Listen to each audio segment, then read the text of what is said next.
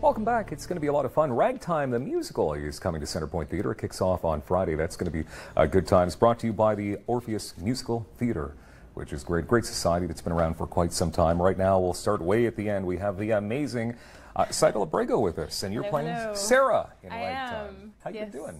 I'm doing very well. We've had you on the show a couple of times, and you always blow us away. Just okay, so once. But I'm glad it seemed like more. I just keep reliving it in my mind. That's what it is. I love it. I love it. But you're actually going to blow us away with a short piece from Ragtime coming up. That is indeed the plan. Yes. We also have a Vivian Melsness with us as well. And how are you? I'm great. How are you? I'm super. You are playing the mother in Ragtime, the musical, and you hardly look old enough to be a mom. Okay, you should not be playing the mother. You should be playing the daughter of someone silly. But You're we all and Bob Larkey as well is the artistic director for Ragtime the musical. Looking like a grandfather, yes. No, not at all. Looking like a very young dad. So as the artistic director, what exactly would your role be? Well, it starts with the audition. Like a year and a half ago, I was chosen as artistic director, so I kind of have an idea of what it is I want in terms of the vision of the show, and then they choose musical director and choreographer and other production people, and then we go through an audition process for a week, and then it's just rehearsal process. So organizing schedules and making sure that people are available when they, life sometimes intervenes. So that's we're really going back about a year and a half at this point for me. Yeah, production together. Yeah. Wow, it seems like a lot. Because how many showings do we have in total? Nine officially. Yeah. So much work for 9 showings. Well, it is, but could be less. Yeah. And it's it's in a fantastic facility and with a terrific orchestra that we heard yesterday under the direction of our musical director Terry Duncan. So it blew me away. Some of the songs. I mean, that was part of the reason for my attraction to it. Is the music is transformational to me. So. And Ragtime has been around for quite some time. I mean, Tzeitel, what's it like to be playing a role, Sarah, who a lot of musical theater fans already know? Yeah, it's pretty great. I gotta say, it's one of my dream roles. Is it really? Yeah, well, it was originated on Broadway, and actually the song I will be singing was written for Audra McDonald, who is Broadway legend. So, yeah, and it's a really powerful role, and she's a supporting character, right? So it's a treat to be able to have such an impact on the overall message of the story in a supporting role. So a supporting role that has a couple of fantastic with some great musical stuff, numbers. with some really good stuff. Yeah. And once again, we're going to get a piece of that coming up as well, so we're looking forward to that. As the mom, Vivian, I mean that role to be part of this this great production. I mean, it's got to be pretty cool because I heard that there's 35 people in the cast, like in a crazy amount. Yeah. So to have one of those the main roles, that's got to be kind of cool. It's a dream come true for me. It really is. It's a very special role for me as well because Mother represents sort of the upper class white community during this time. There's 3 sort of groups of people in the cast, and so she's coming from a very privileged background, very wealthy background, and her husband leaves for a year to go on an expedition and leaves her at home to manage the household and the family business, which is a little bit not heard of for a woman back then.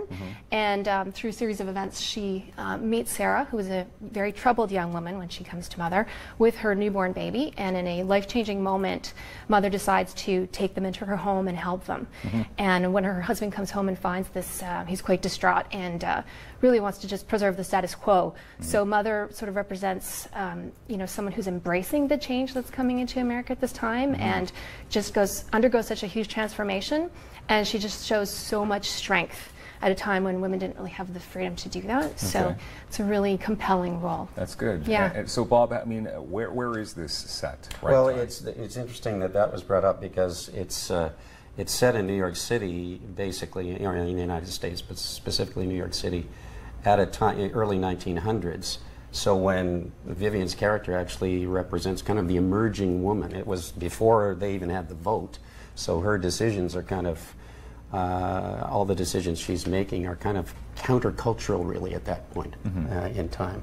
So there's a lot of history involved, and in fact that's kind of part of the challenge as a director is that, normally when you're doing a production you look through the libretto and the music and find the truth in that. Well, now we're dealing with the truth in history and the truth because it's based on a novel, so you kind of want to be truthful to the novel as well.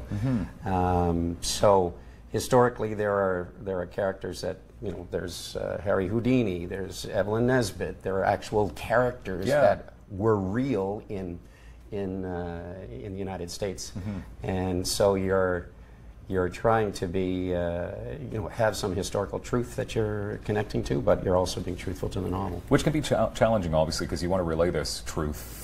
For sure. Some people might call you out on it, right? Well, yeah, and the way that we do it. But it's important for performers to know about that as well. It's important for props people. For example, Mike Thompson's doing the props. He's created a stereoscope, which is important for the little boy character. Yeah.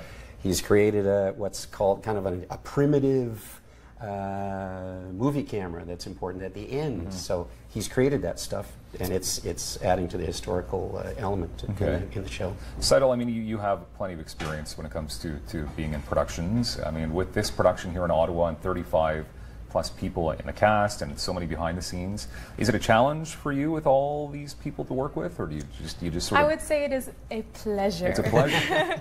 It is really great. You know, I grew up in Ottawa, so it's really nice to be working on this amazing project. And I was just talking to Bob about it, that this is a production that means something.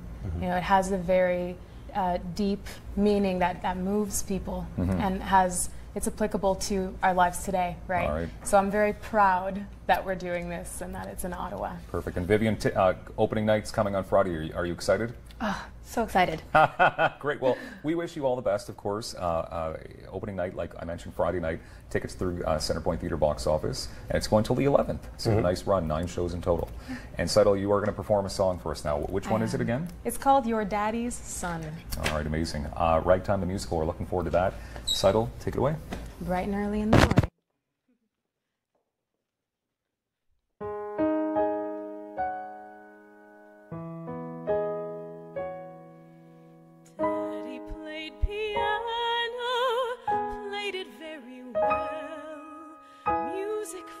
Hands could catch you like a spell.